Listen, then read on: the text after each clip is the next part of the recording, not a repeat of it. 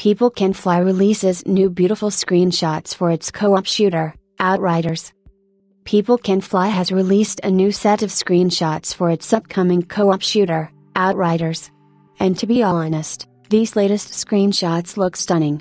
My guess is that People Can Fly has doctored them, so it will be interesting to see whether the final game will look this good.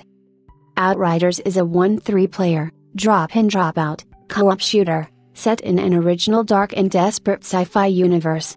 The game promises to be a dark modern third-person shooter with a strong story. In Outriders, players will create their own Outrider and embark on a journey across a hostile planet. The game also promises to feature rich storytelling with a diverse world.